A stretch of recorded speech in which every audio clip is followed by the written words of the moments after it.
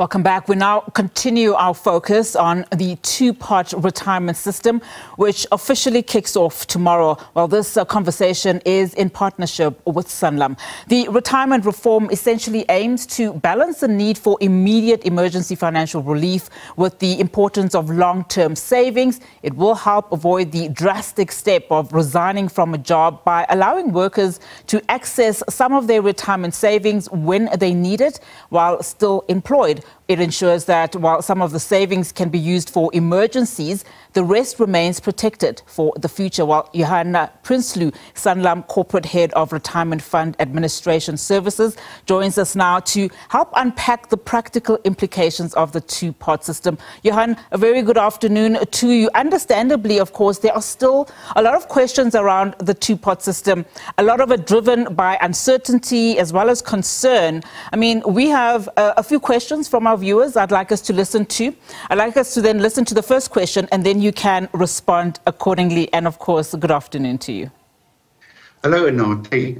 Thanks for having me and good afternoon to our viewers. Let's take the questions. Perfect.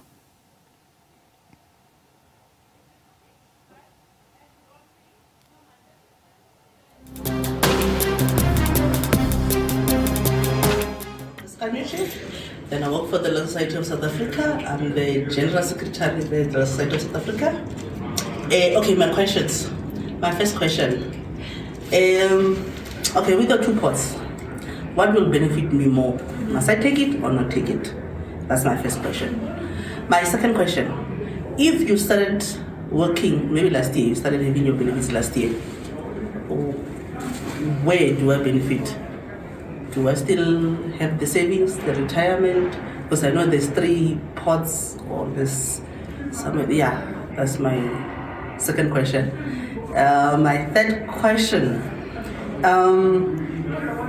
if I go for, like now I'm 44, when I retire at 60, if I take my pot, the 30,000 whatever they said I can take now, the time when I retire, will I have money still? Or will my account be empty? Johan, again, as I said, still a lot of questions around, even the basic things. I think, just start by answering, of course, that all-important question. Tomorrow is the 1st of September. A lot of people saying, should I go for my emergency savings? So, Unati, I think the answer to that question is twofold. Our viewers need to remember that your retirement savings is ultimately intended for the day you retire, and the more money you have saved up, the more comfortable you will be able to retire. National Treasury said that allowing a withdrawal from the savings pot should not be seen as a windfall or a type of a bonus you pay to yourself. It is there for emergencies, or if you are enduring financial distress, then you can make a withdrawal from the emergency savings pot. We strongly encourage our members not to make withdrawals from the savings pot for any other reason other than an emergency or financial distress. And I mean, another part of her question, of course, was the makeup of the two-part system. Of course, talking about the three parts there, of course, you have your vested part, your savings, and your retirement part. Just explain briefly those that system and what it actually entails, because I think a lot of it also goes around what does the current, system look like now versus what the two-part system is actually bringing. Okay. All right. So, Unati, if you can imagine for me in your mind's eye, three pots. The first one is the vested pot, or we call it the vested pot. The second one is the savings pot. And the third one is the retirement pot. We all currently, for those of us who are in employment, have current retirement savings. The current retirement savings will be parked in that vested pot, and it will grow with investment return until it is withdrawn. There the picture comes up. So all your retirement savings you have until now is in that first pot, the vested pot. from September onwards, you will start making contributions to your savings pot, a third, and that's the first new pot. And then 2/3 of your contributions will go into the retirement pot. Hence, we call it the two-pot system, referring to the two new pots, the savings pot and the retirement pot. The vested pot is just another name of conveniently referring to our retirement savings up to now. All right, Johan, thanks for that. Let's listen to then our second question. My name is Novula Dlamini, employed at SIU, and I've got 3 beautiful questions for you to assist me with, just to make up my mind. The first question is about the two-pot system. Is the two-pot system beneficial for employees, or will it be benefiting the government in terms of the tax as it's so much? The second question is it advisable for me to take the two-pot system on my pensions, or to take it on my private entities, Old Mutual and so forth entities? Number 3, I just want you to understand, with the two-pot system, will it be beneficial for me to withdraw my monies from all the entities, from my pension fund, my GEPF, or from even Old Mutual, even my Momentum, everywhere where I have retirement annuities? Is it advisable for me to withdraw all at once? Thank you for listening, and thank you for your advices. Johan, I think that first part of her question, of course, a lot of people saying, who does this benefit more, myself, from an emergency perspective, or the government? Of course, we heard that SARS will also be benefiting to the tune of about 5 billion rand. But I want us to actually concentrate on just a part of her question, particularly where she is saying she should be withdrawing her money. I think that also there's still a lot of confusion here in terms of where your investments are lying. Firstly, I'm very glad to hear that viewer is saving so much for retirement. If she's got multiple retirement plans, then she's one of those lucky people that will retire comfortably one day. So what I strongly recommend where you have multiple retirement savings is to consult with a financial advisor to make the correct decision. But if for the purposes of this interview, I can perhaps give 2 pointers. If it was me that I had to make a withdrawal from, or could make a withdrawal from a couple of retirement funds or retirement annuities, I would look at things like, what is the fee they're going to charge me for making a withdrawal on each plan?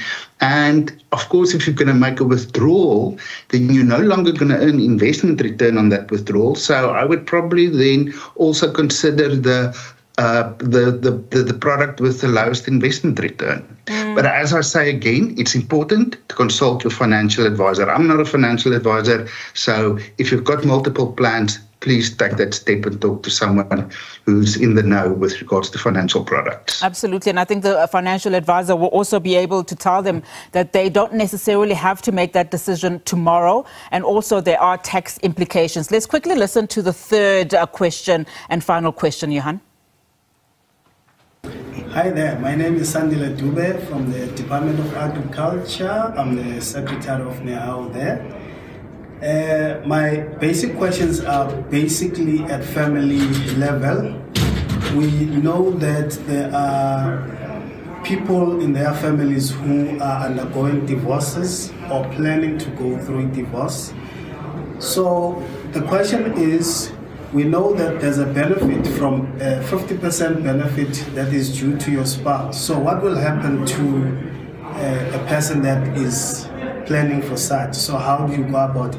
Can one spouse go and apply in court for an interdict, send it to the pension funds so that you hold one partner from taking this 30,000?